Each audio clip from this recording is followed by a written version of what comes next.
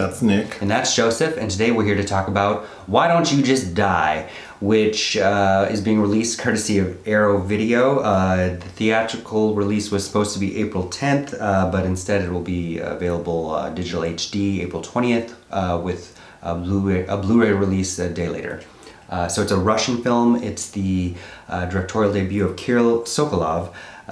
Played at a variety of genre-themed film festivals, including the Fantasia Film Fest, originally in 2018. Has this person directed anything else you know? No, it's his debut. Oh, debut, sorry.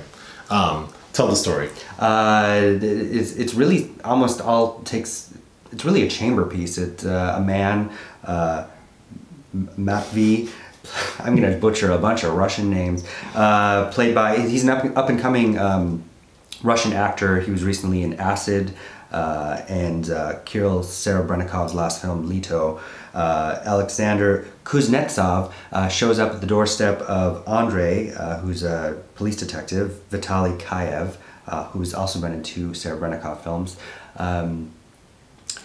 He shows up to the door with a hammer in his hand. Yes. Like pensive, trying to work himself up to ring the doorbell. So you know some shit's gonna go down. He opens the door and basically says, like, I'm here, I know your daughter. Olya. And a fight, like, the first, what is it, first 15 minutes? He invites him in and things just kind of go to hell after that. Yeah, I mean, the open, like the first, I mean, the movie I really enjoyed. It's action-packed, it's violent, but that first scene of him getting to the house and the fight scene with the dad is pretty intense. I mean, I screeched and had to turn away from the screen several times. But come to find out that so the younger guy, what's his character's name? Matvey. Yeah, sorry to these people. He's convinced by Olya, his girlfriend, that Olya's dad, the man whose house he just broke into, molested her as a kid. So she wants her boyfriend to kill him as revenge. So she's pulling a Pamela Smart on her boyfriend, yeah. And so he's a good guy, I guess. So he decides to go and kill him. But the dad says, like, I've never molested. After they have fought and, like, gruesomely fought, and the younger guy is fucked up. He is about to shoot him. He's about to shoot the dad. And the dad says, I never touched her. Like, we can call her and she'll tell you. So they do. They put this hoe on speakerphone. And she's like, I don't know him. She's like, I don't know this man. I didn't send him there. So then now, like, that's a problem. So the boyfriend kind of gives up. The dad... Well, concurrently, we come to learn there's a little bit of a flashback.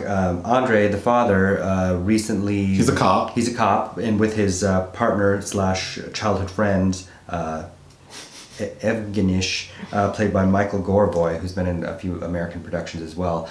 They basically came upon a big... They were investigating a crime scene, which is, like, gruesome. Like, some poor lady's been, like, dismembered with a box cutter. The person they suspect is this young rich kid. Yes. The person that's there covered in blood, yeah. And the dad's partner says, like, oh, my wife is really sick. We need money for, like, her treatment. Let's blackmail, is that the word? Or whatever. It's not blackmail. They take money from that man's parents to get him off. Yeah, they basically say, like, let's tell the parents if they give us a bunch of money, we'll get their kid off for murder. So they do. They meet the parents, tell them, like, hey, put all this money in a bag and leave it at some locker in the train station. So the reason the money is important in a flashback is because while the two are fighting in the opening scene, the younger guy shoots a couch and all this money flies everywhere. So that's the money that they got from the murderer's parents. But Andrey also screwed his partner out of the money, who was left to believe that the money was never delivered. Meanwhile, Olya had caught a glimpse of the money by visiting the apartment, and that's why she had her boyfriend try to kill him. Her scheme, yeah, so that's kind of the twist, is her scheme was, she was gonna have her boyfriend kill her dad because she's low on money. It's not even that she needs the money for anything, she's just short on cash. Well, like, she's an aspiring actress. She works in a theater company, she gets paid, she also is like what looks like a waitress, a server, and she's threatened to get fired they threaten to fire her because she's always late to work. And she's like, well, I need the money. So it's kind of, I thought that was a really great point to her story. Was like, she was going to have her dad killed just because like she's short on cash. Mm-hmm. It's not even for anything major.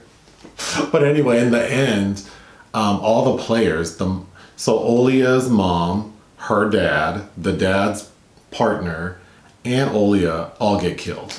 Yep. And the one who's left is the boyfriend. And that's, I think, where the title comes from. Because throughout the film, he gets injured pretty badly. Oh, yeah. Like at one point his heart stops and he's shot. And you would assume that he's dead. And the characters say a couple times, like, you're not dead?